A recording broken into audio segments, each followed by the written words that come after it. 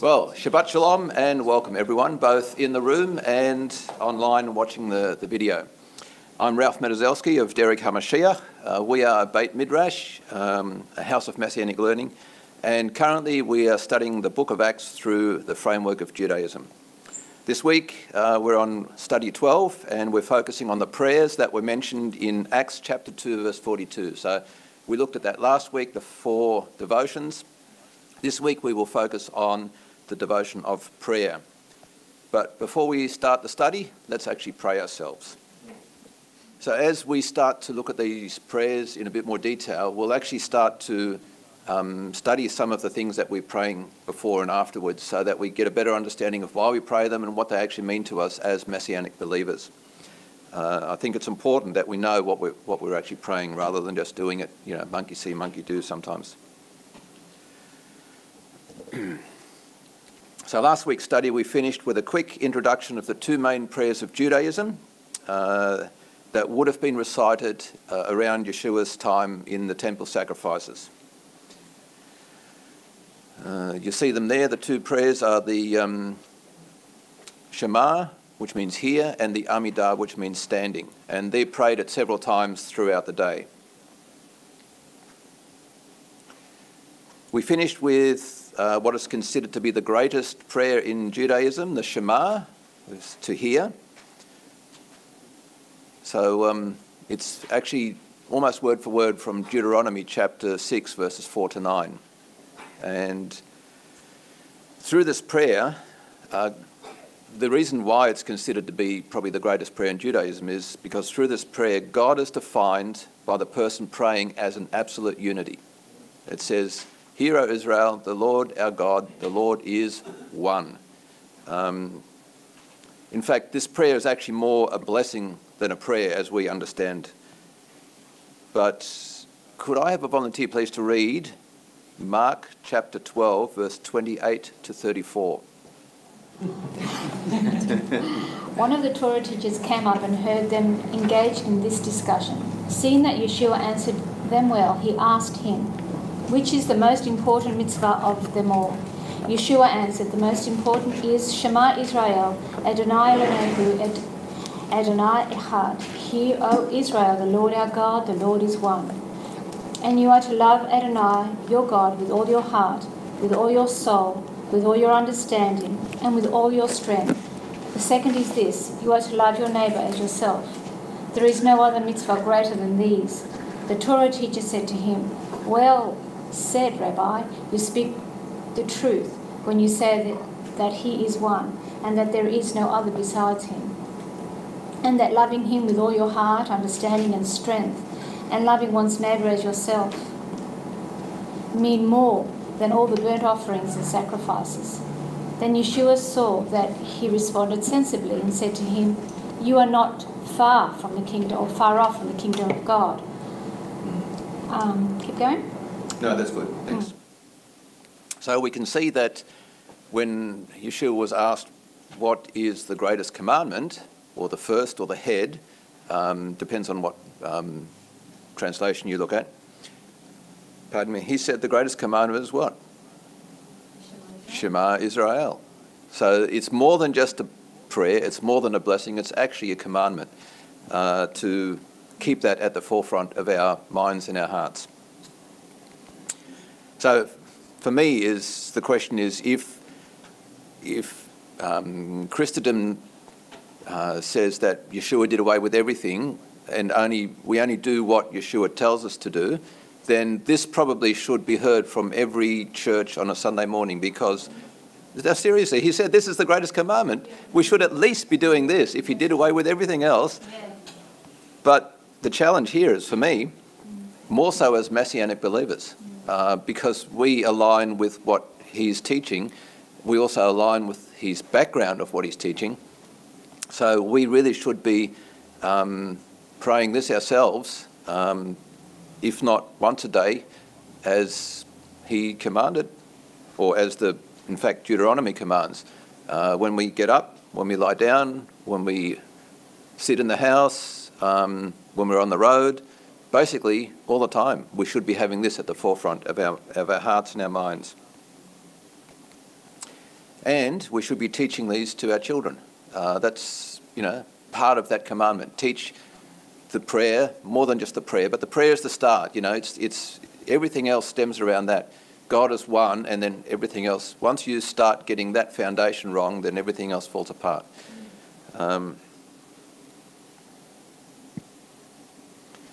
So this part won't be in your slides because I only came across it yesterday and I'd already printed everything out. It'll be on the slide here.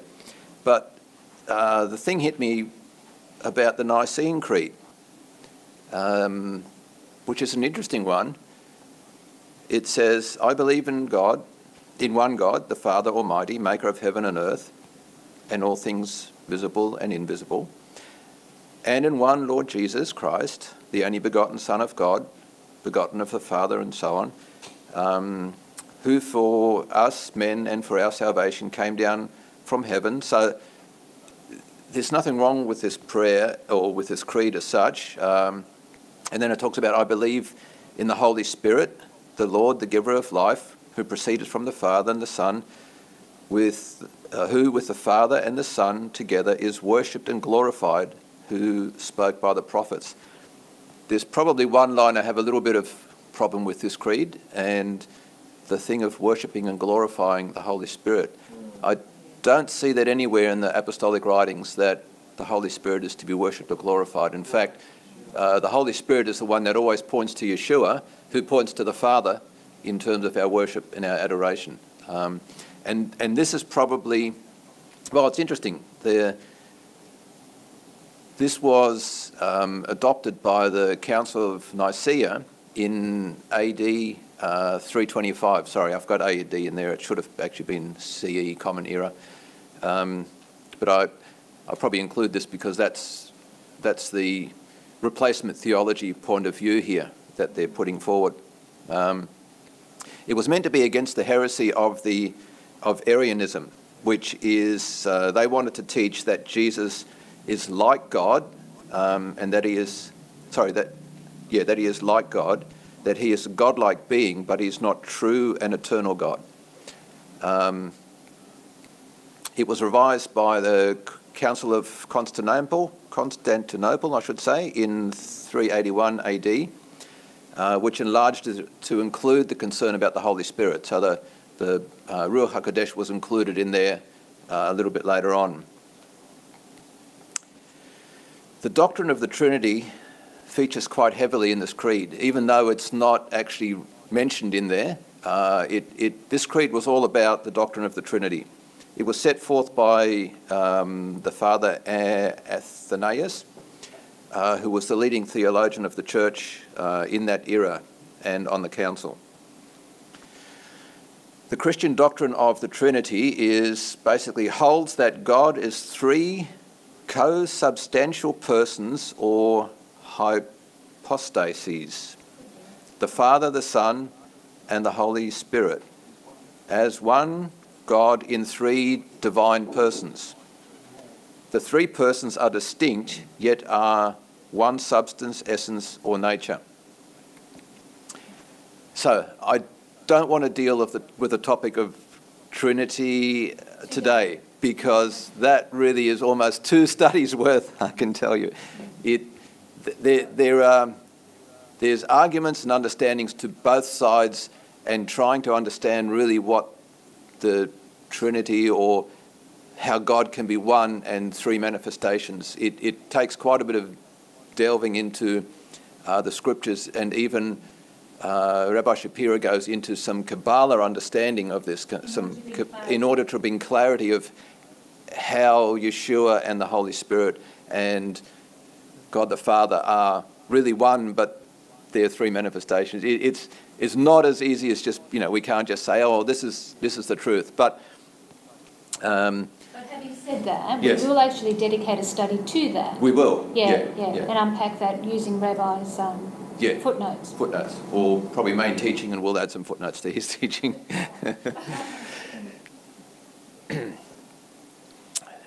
So it was actually written particularly, they say, it was written particularly against the teaching of Jehovah's Witnesses.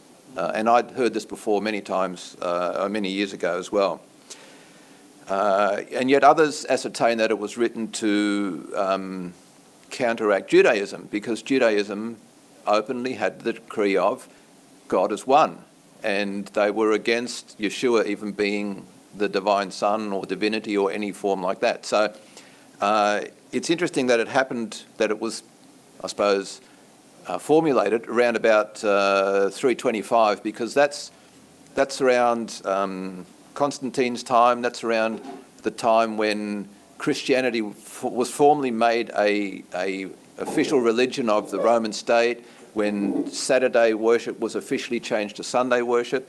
It's all around that same time. So it may not be directly involved or written for that cause, but I think it certainly added towards the final split between Christians and the roots of their faith. You know, that sort of sealed the thing where all of this swung across, and now you don't even say the one God anymore in the Shema. You now try and turn it into one God and three, and then, you know, that whole doctrine of Trinity. So I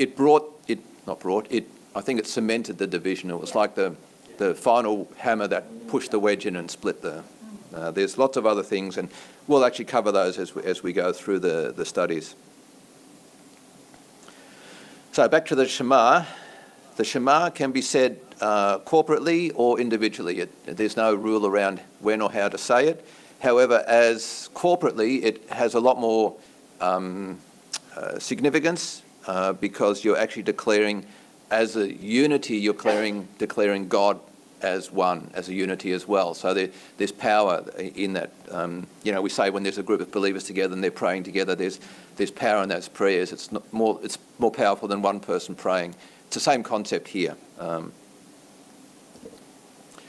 The essence of the Shema, for the person saying this prayer or blessing or commandment even, is that person is taking upon themselves the kingdom of God.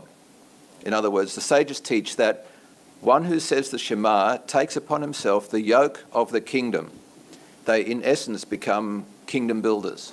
And Rabbi Shapira says, as Messianic believers, that's our responsibility as well. We are kingdom builders. We're about building God's kingdom here on earth. And so the Shema for us should mean something important as well, to become kingdom builders. So although this prayer is officially only said 2 times a day, so it's said before the Amidah in the morning and before the Amidah after sunset at night, and one time just before going to bed, so it's the last thing you say before you go to bed to sleep. It's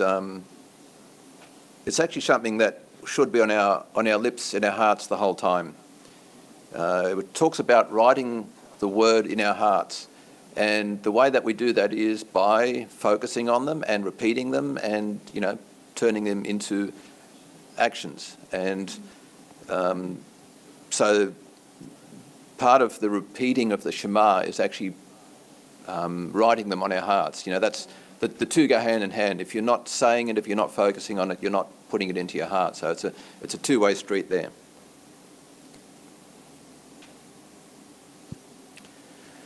We are to speak the word continually so that we can write it on our hearts and become kingdom builders in every circumstance and aspect of our lives, not just on a Shabbat, but every day of our life we need to be kingdom builders. So when you're praying this prayer, if you're wearing a prayer shawl, so I'm throwing in some logistical things as well as some meaning type of things for this. So when you're wearing a prayer shawl during this prayer, it's customary to grab your tzitzits in your left hand and place them on your heart. The tzitzits represent the 613 commandments, so you're placing the commandments on your heart when you say this prayer. And there's a third section in the Shema prayer that we'll look at in a minute. It's actually in your notes, where it talks about the significance of the tzitzits, why we have the tzitzits. So that the prayer covers everything. The other two sections are in your handout. So this is from last week. So if you didn't bring your handouts from last week, I'm sorry about that. Or I think we had a couple of spare copies if you haven't got one. So page 2, 3 and 4 is the Shema. So page 2 is the first part of the Shema, the Deuteronomy 6, 4 to 9. And then the second part is Deuteronomy 11, 13 to 21, which is both sections are said by everybody. And then the third section, which comes from Numbers 15, 37 to 41, which is on the back page, that's typically only said by people wearing tzitzits. And so you actually change the position of tzitzit from the left hand to the right hand, and then every time you mention the word tzitzit or fringes, you actually kiss the tzitzit, the fringe. So I've got a star next to the word tzitzit on the last page, so that you know that that's the point where to kiss the fringes. That's if you want to do the Shema with a prayer shawl on and you're wearing tzitzits.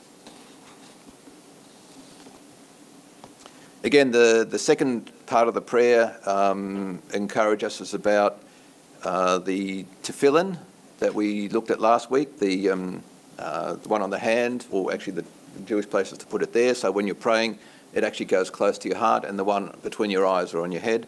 And also talks about the mezuzah again. So twice in this prayer we're encouraged to put the word of God on our hand, on our arm, on our forehead, and on the doors and gates of our house.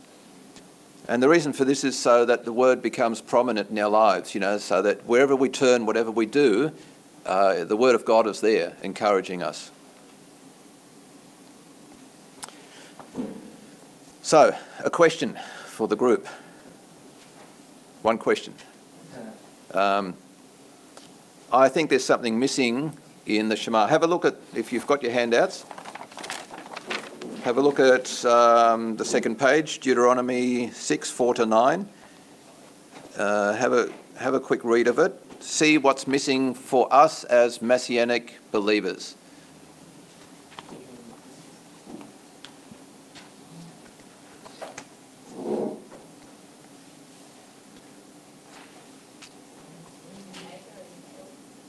Correct. Well done, Kim.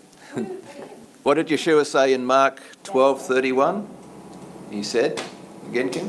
And your neighbour, as you said. Yeah, love your neighbour as yourself. Yes. So while the scribe that came to Yeshua asked him that, he included that in his, well said, good Rabbi, you've understood it well, and he said, love God and love your neighbour. It's not a standard part of the Shema. I think as Messianic believers, because Yeshua's focus was all about relationship with one another and relationship with God.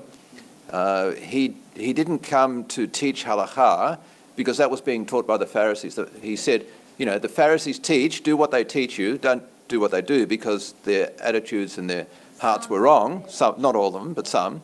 He said, but do what they teach you. I have actually come to teach you the ethics, the morals of the whole relationship thing. How do we deal with one another? And so that was Yeshua's emphasis that supported this prayer. And so for us as Messianic believers, I think that we should add that in when we pray the Shema.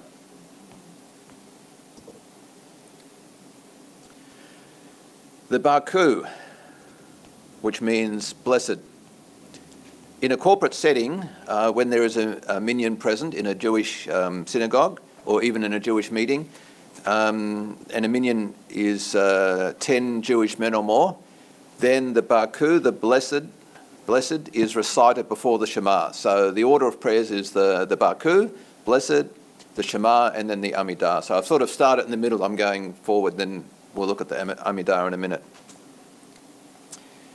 It is the official opening of a prayer service in a synagogue.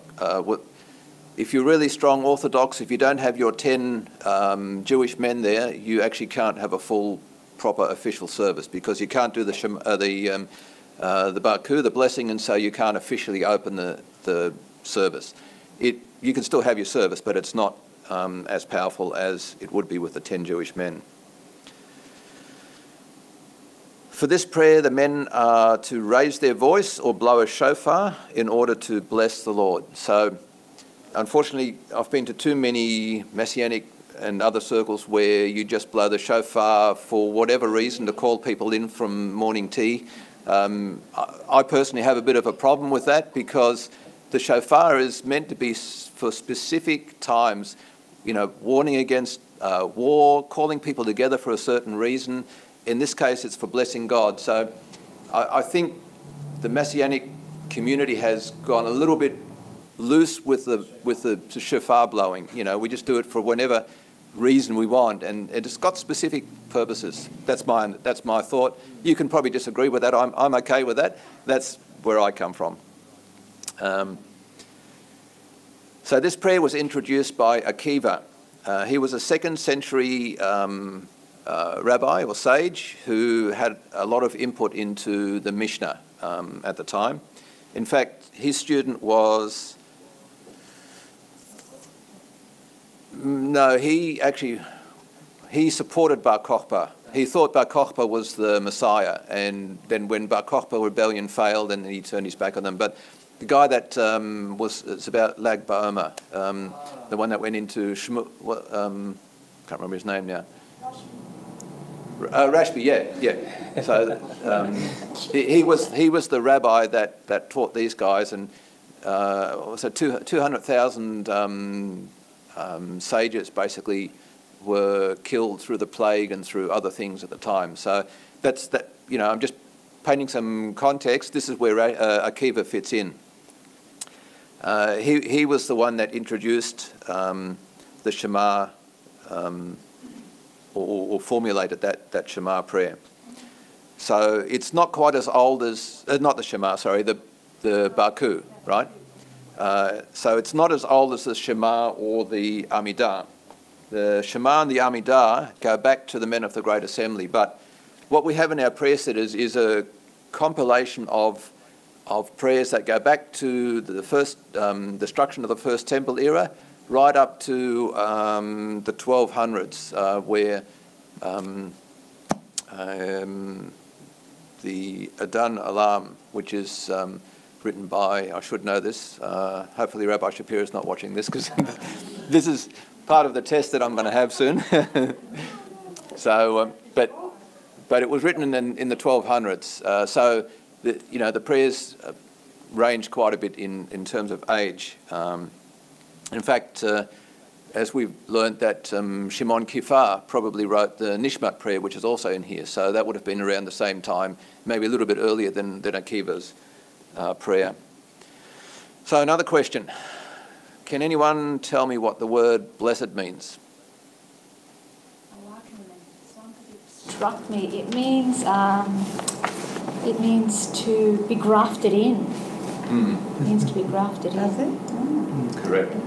That face value, the word Baku means to kneel, right? It means knee, and so it means to kneel, and that is, or to bow in submission. So that is why in this prayer, whenever we say blessed, and let me see, I've got it here on the front page. You'll see little orange arrows if you've got a coloured handout. If it's a black and white, it'll just be a grey arrow. When you say Baku, you actually bend, and when you say Adonai, you come back up. So the Baku means to bend your knee in worship, in reverence. And that's done a few times through the prayer, as you can see in the orange arrows there. So we bow at blessed and stand up straight at Lord. But as Marie's already said, the word Baku comes from the root word to be engrafted. So in essence, what this prayer is saying is that we are petitioning God that we be engrafted into the house of Israel. So in essence, when we say the Baku, we are petitioning our desire to be grafted into Israel. So, but this is the prayer that the Jews do. right? Interesting. It's not just the Jews that need to be, it's not just the Gentiles that need to be grafted into Israel. The Jews also need to be grafted into Israel. They know that. We'll cover that a little bit more in detail when we start to look at Abraham, that whole concept. But yeah, every Jew also needs to be grafted in just as much as we do. You know, Paul says not every Jew is a Jew. Not everyone from Israel is from Israel. They need to be grafted in. We need to be grafted in.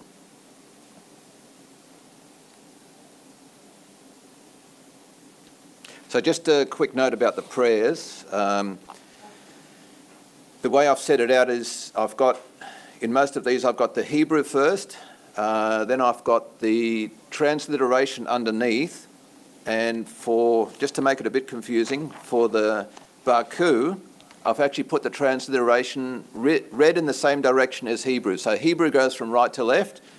So you can see Baku, Adonai et Ham vo orach.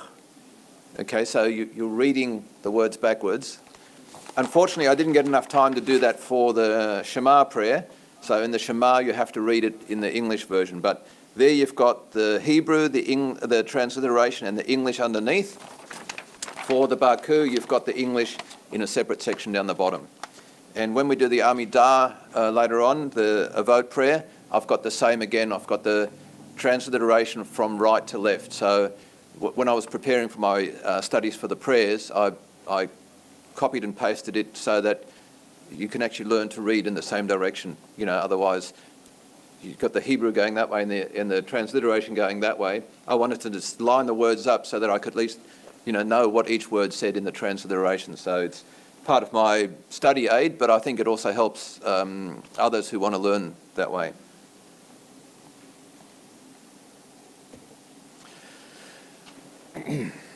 So now we'll have a look at the Amidah. The Amidah is said straight after the Shema, morning and night.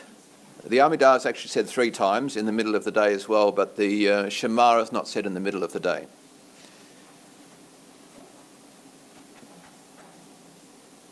I was going to ask what do those 3 words mean there? Shacharit, Mincha and Ma'ariv.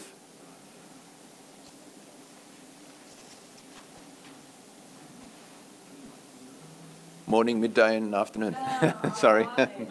3 times a day. That's the official name for those prayer times. It's also said on Shabbat, but it's said in a different format on Shabbat, and we'll have a look at that in a minute. I don't want to go into too much details. I don't want to get too legalistic or legitimate, but just to give you an idea of what the prayer's about and the context. The prayers are always said facing Jerusalem. So could someone please read Daniel 6:11 for me?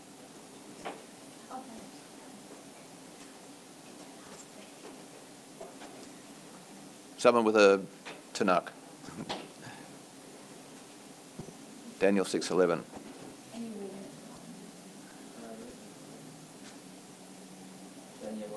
6:11. Mm-hmm. Don't forget to turn your microphone up too.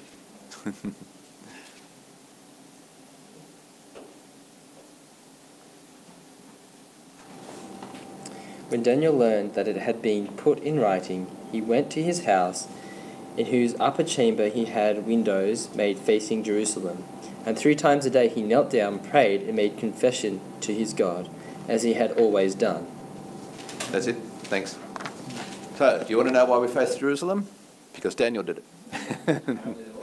They've always done it. So, I don't need to explain any more about that, do I? Good. In the handout today with the prayers, I think there's also I've included a little section, a little discussion about how do we find where Jerusalem is, where we are in the world, because that's always a bit of a confusion. There is an app, yes. There's a couple of apps that actually point towards Jerusalem, but you can't have a metallic, a magnetic base to your phone, because that actually changes the setting on it. So if you want to find exactly where Jerusalem is, take it off and then it'll point you there. Now, if you've actually got an ark in your synagogue, then you don't have to face Jerusalem, you can face the ark. The ark being the cabinet where the Torah scroll is in, because that's sort of representative of Jerusalem. So after the Second Temple's destruction in 70 CE, the Council of Jamnia determined that the Amidah would substitute for the sacrifices, directly applying Hosea's dictate in Hosea 14:3, which says, "So we will render for bullocks the offering of our lips." And so that's the scriptural background to why the sacrifices can be replaced with prayers, because Hosea actually prophesied it. He said we could. Some of those prayers, as I mentioned before, actually already went along with the sacrifices. So they were being done as part of the sacrifice, but when the temple were destroyed the first time round, the men at the Great Assembly got together and said, well, how do we continue to practice Judaism without a temple? Because Judaism focused all about the temple. Once the temple was gone, Judaism could have been totally wiped out. But they said, well, we'll do as much as we can without the temple. So they continued the prayers without the sacrifices. So that is in place of the sacrifice, because we can't do the sacrifice, but we can still do the prayers. So before we start the Amidah prayer itself, we first pray Psalm 51, which says, "Open my lips that I may declare your praise," as King David said. And then what do? Then we pray the prayer silently. Bit of a contradiction there, isn't it? So we ask God to open our lips and then we pray it silently. Why? It's called the silent prayer, actually. Well, in our small study group later on, we're going to break into small groups after the coffee time, and we will actually have a look at the background to that. So something you can uncover yourselves rather than me standing here telling you everything I know, which I don't really know because I got it from somebody else anyway. In the morning and the afternoon, but not at night, if there is a quorum present of 10 male adults, then the reader, the Chazan, chants the Amidah a second time, and the people, then the congregation responds with, "Blessed is he, and blessed be his name," each time God's name is mentioned, and "Amen" after each blessing. So in that circumstance, it's actually said openly as well, aloud. So it's like a double thing. I remember it was quite confusing not knowing this background when we went to Hudson, the Beth Emmanuel Assembly there, and we joined in with their prayer time, and knowing when to be quiet, when to and it was all in Hebrew. Even though there was some English happening in the background, they were doing it all in Hebrew. And if you don't know any of this and you walk straight into it like we did, it really is very daunting. It was great to experience. There was just something about it that was really tangible, and but it was confusing at the same time because we didn't know what to pray and where to pray and which page. So in a synagogue service, prior to the Amidah being said, the entire congregation rises and takes 3 steps forward. At the conclusion of the prayer, each person takes 3 steps back. So the stepping forward is symbolic of entering into God's presence.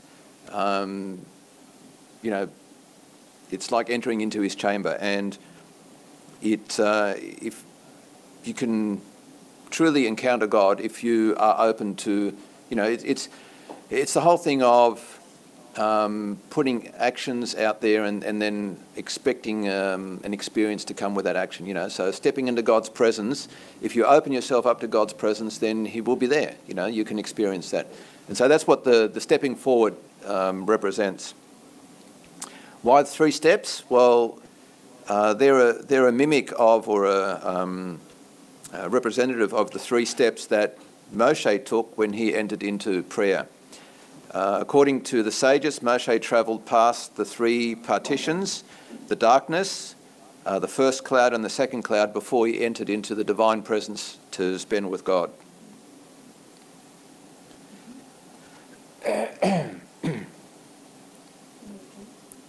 Sorry? I think I'm fine, thanks. So we stand with our feet close together, facing Jerusalem, and every person concentrates on his or her own prayer. And probably that's another good reason to have it silently, or speaking it just at a level that you can hear yourself. You're actually focusing all your attention on this prayer, all your attention on your communion with God at that time. Some people sway, some people look at the prayer sitter and look up and down. It's all part of trying to keep the concentration on that prayer, to stop your mind wandering elsewhere. Remember the Shema, we talked about closing our eyes and putting our hands in front of our eyes. That's all about focusing concentration on that so you don't get distracted with anything else. The same with this prayer, the stepping forward, the coming into God's presence, the saying it quietly, the swaying or the going side to side. Some people call it demonic, that don't understand what this is about, but it's really all about focusing your whole energy, your whole physical being on spending time in prayer with God. Just quickly on that, the Hasidic Jews liken it to Shabbat candle, or the menorah, the flame that goes back and forth. Flickering, Yeah.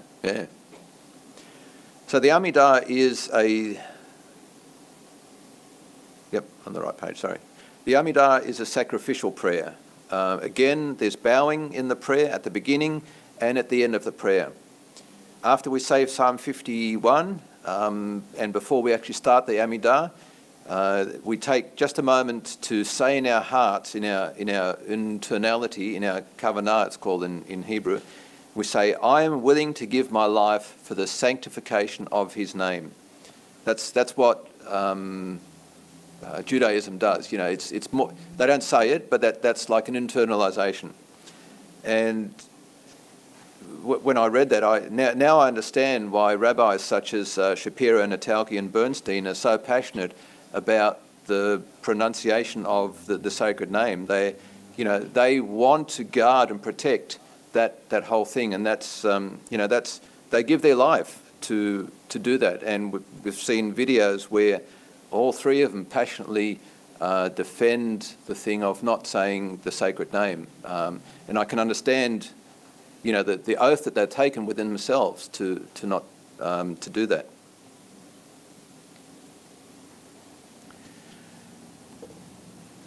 The Amidah is broken up into 3 main sections, and within those 3 main sections there's a total of 19 benedictions. Originally there was only 18, and a 19th was added after the time of Yeshua, and many believe that it was actually formulated as a curse against believers in Yeshua that were participating in the prayers. Well, we'll get to that. Yeah.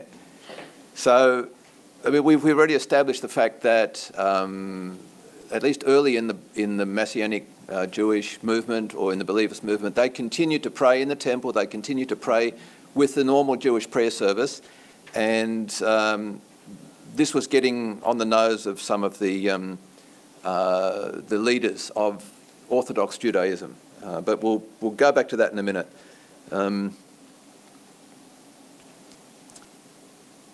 The 3 main sections are broken down. 3 main sections which are done on weekdays only. On Shabbat, they're slightly different. They're broken down into the Shevach, which is praise, and it serves to inspire the worshipper and invoke God's mercy. The middle 13, so the first section is three benedictions.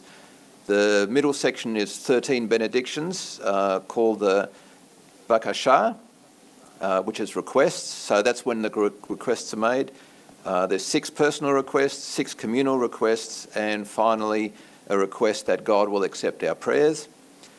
And then the final three blessings are known as the Hoda'ah, which is gratitude, and it's basically thanking God for the opportunity to serve him, which is very similar to what we've always come across in Christianity in terms of prayer life. You come in, you give thanks to God, you petition, then you finish off with giving thanks. So that pattern is common through Judaism and Christianity. So the first two sections, the Sheva and Hoda'ah, they are standard in every prayer time of the Amidah. On Shabbat, though, the middle one is changed slightly. So instead of having 13 benedictions on the Shabbat, there's only one benediction. There's one benediction known as the Kedushat HaYom, in other words, sanctity of the day. And that consists of 7 benedictions. So it's 13 compiled into 7 into that section. The 19 blessings of the normal weekday can be found in your handout. Here we go. So it's on the back of the vote prayer. I'm not going to go into each one of these in detail because if we did, we could spend weeks on this subject. But I'll just go through the 19, just the headings. So the first one is the vote, the ancestors, and we'll focus on that one a little bit more because that's pretty relevant to us. The second one is the Gevurot, powers, and you will actually do some work in your small group study time on that particular prayer or benediction. The third one is the Kedushat Hashem, which is the sanctification of his name. Then the fourth is Binah, understanding, Selicha, which is asking for forgiveness from sin, Geula, redemption, Refuah, healing, Birkat Hashanayim, which is blessing for the years, Galuot, for the diaspora, Birkat Hadin, which is justice, Birkat Haminim, which is this is the second one we'll focus on, the one that was added, the prayer against sectarianism or heretics, the Tzaddikim, the righteous, the Bonei Yerushalayim, builder of Jerusalem, the Birkat David, the blessing of David, the Tefillah, prayer, Avodah, service. That's a good one to study as well, but we won't go into that one. Hadoah, thanksgiving, and then the final one, which is Sin, Shalom, grant peace. A lot of these benedictions come either straight from Scripture, as we saw with the Shema, or they're derived from Scripture. So they're either Scripture or derived from Scripture. Some of them manipulate it to make it into a prayer rather than straight Scripture. And as I said, we could study those and spend a lot of time looking at that, but it's probably something we can do, or you can do in your own time when you start to do the prayers and you want to know more about each particular individual benediction. So as I said, we want to look at the 12th benediction, which is the prayer against heretics. So as we know, early Messianic believers continued to worship in the temple, as well as the synagogues, alongside the Jews who practiced Orthodox Judaism. So there wasn't too much difference there at the time, except one believed in the Messiah had come and the others didn't. That sort of lasted until about 95 Common Era, or maybe as late as 135 Common Era. By that time, the early assembly was made up of both Jews and Gentiles who believed in Yeshua as the promised Messiah and Saviour of Israel, in fact, the whole world. That's why the Gentiles came in as well.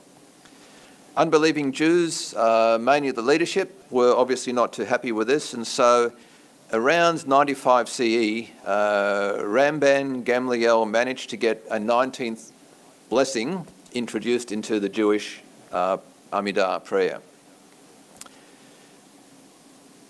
Well, Ryan has maybe a little bit different opinion on this. A lot of commentators say that this was put in as a curse against those that believed in Yeshua as Messiah. There are actually, Rabbi Shapiro doesn't have too much of a problem with this either, and we'll see why in a minute. But let me just give you the background to it, and then we can discuss. Rabban Gamliel, and remember the name Gamliel? He was one of the sages, and I think this might have been a third one down the line, though. It wasn't the one that Shaul was a disciple of. It was one of his children. But he was in the same lineage. He commissioned Shmuel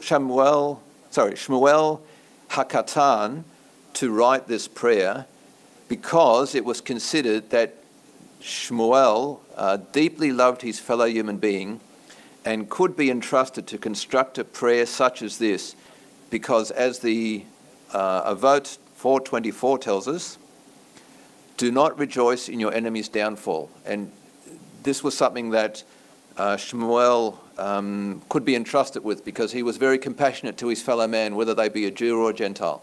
So they thought someone who's compassionate towards everybody is probably the best person to write a curse about them. A blessing, I should say, or a blessing in disguise.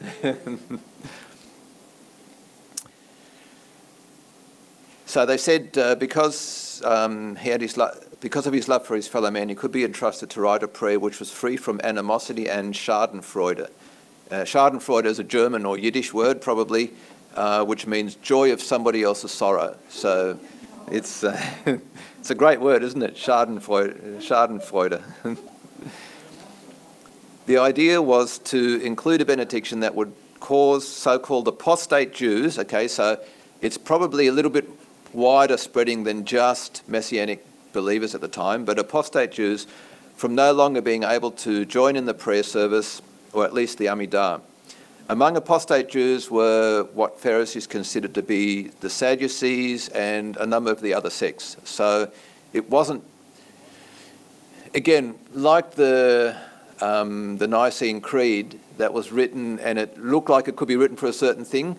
This benediction in the Amidah might have been written for a certain thing, but could be covered for more. So, you know, you can look at it from two angles, but it's an interesting, the footnote in the Koran prayer setter that I have here, which was edited by Jonathan Sacks, who's the chief rabbi of London, very wise person, very diplomatic person, but he's not a believer in Yeshua. So, you know, he's got his bias in this.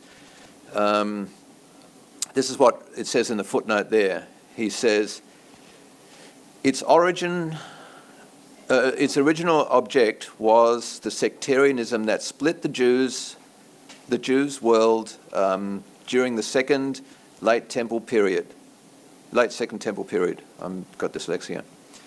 There were Jews in the Hellenistic age who turned against their own people. Faith in Judaism involves the idea of loyalty to a people and to its heritage. This prayer is a protest against disloyalty. Okay, that's a very diplomatic way of putting things, because which one of the sectarian sects of Judaism had actually such a movement that could have split the Jewish world? The Essenes? Probably not. The Sadducees? Yeah, but they weren't that different. The only ones that was really strong enough to split the Jewish world was Messianic Judaism. So, you know, reading between the lines, I really believe this prayer was originally focused towards them.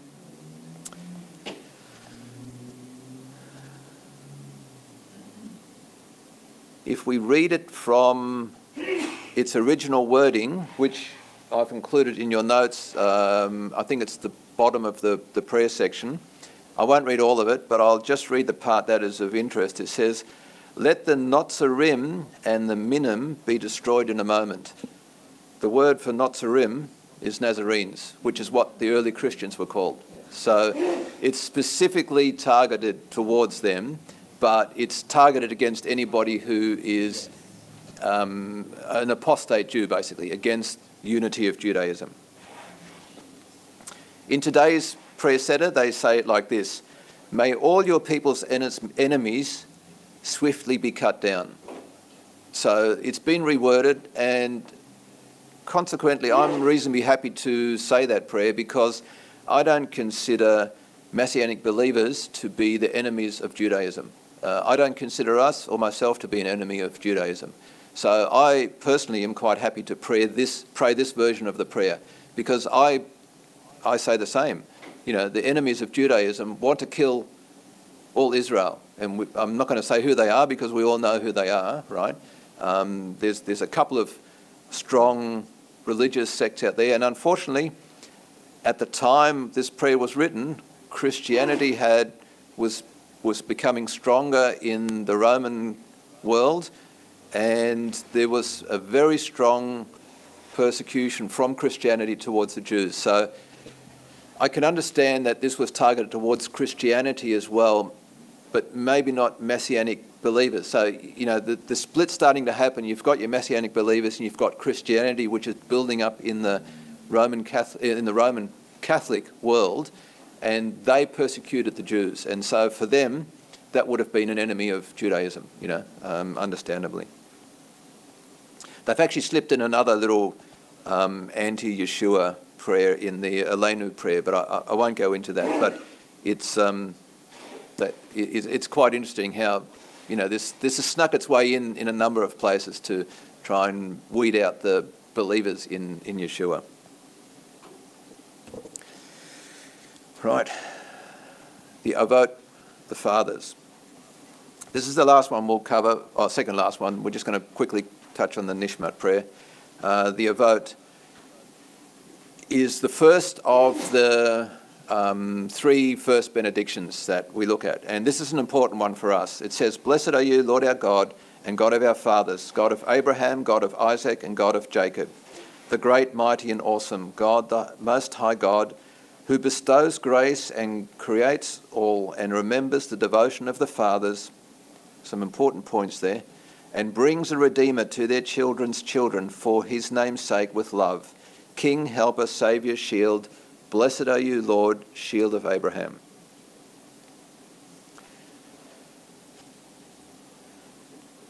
Through this prayer, we acknowledge that we are coming to our God,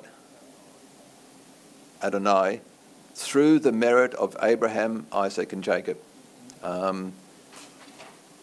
And we'll cover more on this in our small study group, and we'll look at it in more detail next week, because it's really important for us as believers in Yeshua. We come into covenant through Abraham. This is the heart of Judaism. Not just us, but all of Judaism. Remember I said all of Judaism has to be grafted in? All of Judaism comes in through Abraham. Judaism doesn't stand on its own merit. It stands on the merit of Abraham. Why? Because he was the first one to cross over.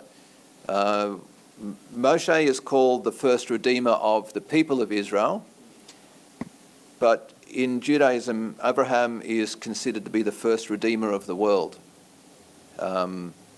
He was the first one to try and make rectification for Adam and Eve's sin, for the fall.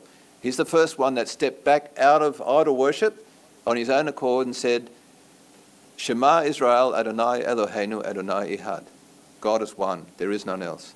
All these idols are rubbish. He's the first one that tried to make that rectification. Was he perfect? No, he failed.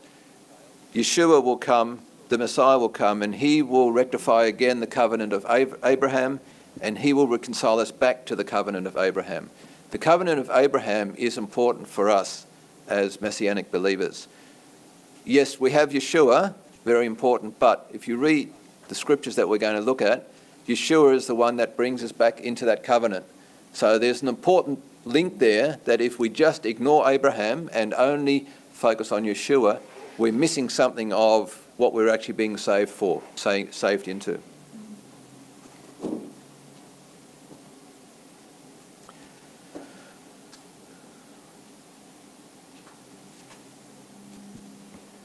Sorry, I missed that slide. There it is for you.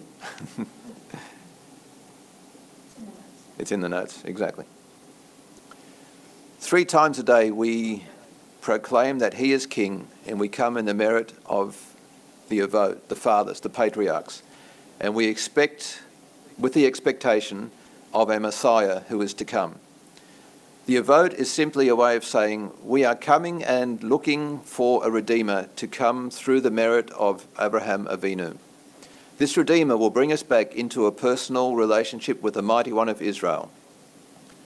So as believers in Yeshua, we already have a taste of that. We've already been brought into that relationship with God through Yeshua.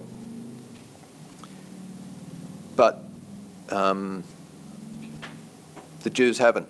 The Jews haven't got that yet. So they need to come through this prayer. They need this prayer to recognize the Messiah.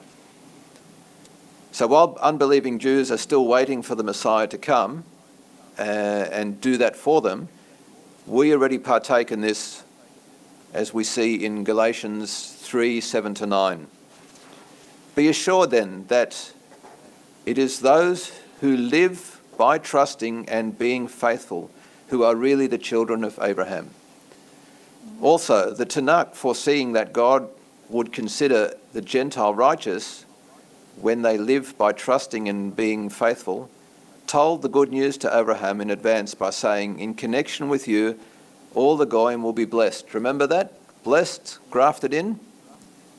He had the good news back there already. So then, those who rely on trusting and being faithful are blessed along with Abraham, who trusted and was faithful. And again, Galatians 3:29. So if you belong to Messiah, you are seed of Abraham and heirs according to the promise. The promise is something we covered a few times in Shimon Kiefer's message a few weeks ago, where he was talking about the promise, and we didn't really touch on it enough, but it's basically reintroduced itself here. We need to have a look at what the promise actually meant, what people understood when Shimon Kiefer said the promise. The hint here is something to do with Abraham, but we'll have a look at Abraham and his importance to our relationship with God a bit more next week. There's a couple of things that we need to really highlight, understand. So I want to finish with the Nishmat prayer. It's in your handouts. I think it's the last page of the handouts. It's called Nishmat Kol Hai, the soul of every living thing. It is said to be one of the most eloquent prayers of gratitude, beginning with the Hebrew phrase Nishmat Kol Shaya, Chaya, soul of every living being. This prayer, which is part of the Jewish prayer Seder today, is recited on Shabbat and on festivals, as well as on the Passover Seder. It's quite ancient. Actually, it probably goes, the contents of it goes before Shimon Kiefer's time. As you can see, he uses Psalm 103 and Psalm 121. So the essence of it again is from Scripture, and he pulls it together. And so it's obvious. It most likely is well over 2,000 years old. It's suggested that the Nishmat prayer is not just a prayer for Jews, but for all of humankind, with examples. So I'll read a little bit from it. The soul of every living being shall bless your name, Lord our God, and the spirit of all flesh shall always glorify and exalt your remembrance, our King. From eternity to eternity, you are God, and other than you we have no King, Redeemer or Saviour, who liberates, rescues, sustains, and shows us compassion in every time of distress and anguish. We have no King but you, God of the first and the last, God of all creatures, Master of all ages, extolled by a multitude of praises, who guides his world with loving kindness and his creatures with compassion. Do you notice some familiar words there already that are in the apostolic writings. I was going to say, it reads to me like a dedicate. Yeah. He makes the mute speak, sets the bound free, supports the fallen, and raises those bowed down. For every mouth shall give thanks to you, every tongue shall vow allegiance to you, every knee shall bow to you, every upright body shall bow to you, all hearts shall fear you, and all our innermost feelings and thoughts shall sing praises to your name. There's definitely some familiar words there from the apostolic writings. And the Psalms, yep. It is believed that the prayer of Nishmat was written by, as I said, Shimon Kippur, also known as Rabbi Shimon Kippur.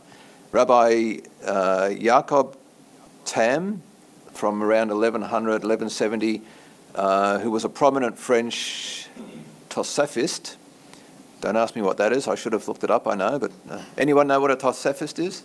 Ryan? Probably someone, a scribe or a book person. Could be, Person yep. of books, maybe. He asserted that Kiefer wrote this magnificent prayer.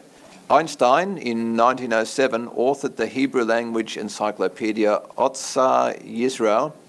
He cites a midrash that also makes this claim. There is also an ancient Yemenite prayer book that states that Kiefer wrote the prayer of Nishmat. So there's 3 different sources that seem to indicate this. So next week we will finish off the Hebrew prayers with a closer look at what it means to pray in Yeshua's name. Has anybody come across that understanding, what it means to pray in Yeshua's name? It's not just a tag at the end of a prayer, it actually has a specific significance when we pray that. We'll look at what it means to be sons and daughters of Abraham, so continuing on from the theme that we've just looked at, Abraham's importance.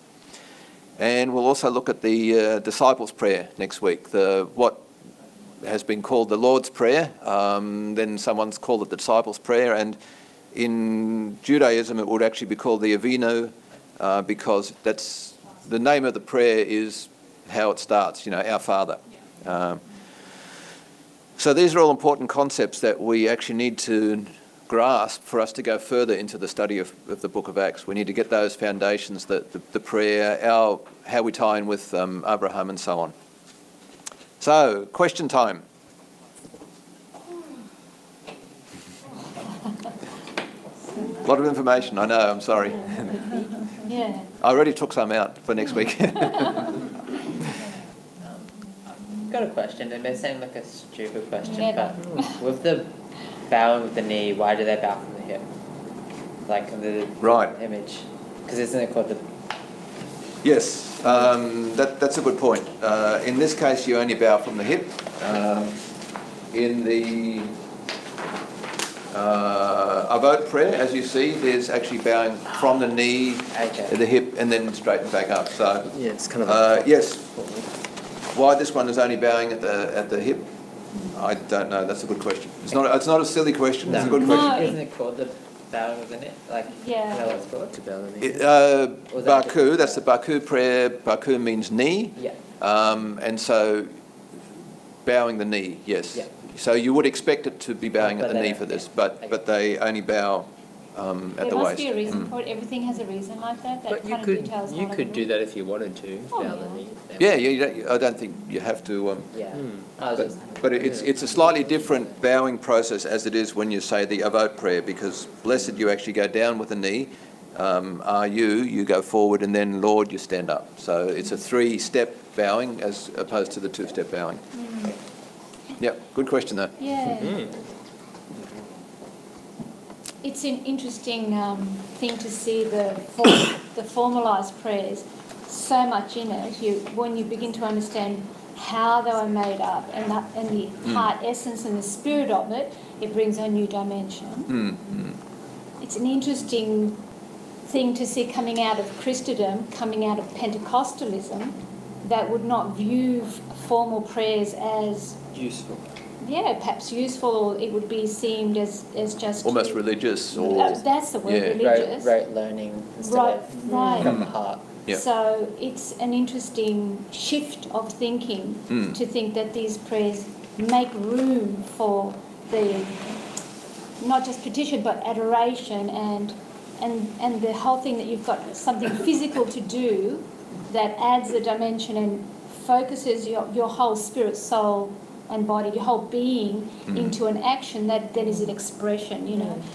It's such a transition from just free-flowing prayers, and not to say that there isn't room for that in it. No, because So we'll see later on that they actually, in the book of Acts a little bit later, that they also prayed outside of the 3 times a day prayer time. Yes. So, and that was probably one of our biggest concerns when we first started this walk was, are we going to be locked into these rote prayers that are religious and we're not be able to pray as we just want to pray? And in fact, as you study the book of Acts, you'll see that there's plenty of opportunity and room for free-flowing prayer. So it's a combination of both. We've got the beauty of both. So it's actually not a replacement of, and I think when you first come, you think, 3 times a day set prayers, because, you know, that's the only way you pray. It's a replication of temple service, which is why it's got that halakhic things to it. But even in Orthodox Judaism, you can pray whenever, however, around that. These are just to replace the formality of a temple with its, correct. you know. So The other thing I wanted to mention was with the minim. You know how it says the not stream and the minim? I think minim was a term that Pharisees and Essenes used for each other. So it's just a sectarian term for those not a part of us. So I think in particular, like you said, though, the Nazarenes were very much copped that because they were, quite different. Well, I like the Rabbi Sachs actually. His explanation really clarifies it well, because it was the ones that were threatening to split the Jewish world, and you know, which of those sects now have had impact on the Jewish world? Maybe Hasidism is the only one that had a major impact on splitting the Jewish world, but they're back together now to a degree. You know, they'll accept one another. So those other sects at the time didn't have the power, the ability. And remember when That's true. some people came to the Sanhedrin, some of the leaders, and said, you know, what are we going to do about these guys? And I think it was Gamaliel, who was very clever. He said to them, look, there's been others that have come before. You know, this one claimed to be Messiah, the Tower Film, and all this. They all died. He said, if this is God, then who are we to kick against it? Let it keep going. But if it's not God, then it'll die out itself. And you know, that makes sense all the others died out themselves. The only one that was strong enough to stay around was Messianic Judaism, because the Messiah. And you know, we have the Holy Spirit, the Ruach HaKodesh. So. Great, let's have a cup of coffee, 10 minutes, and then we'll come.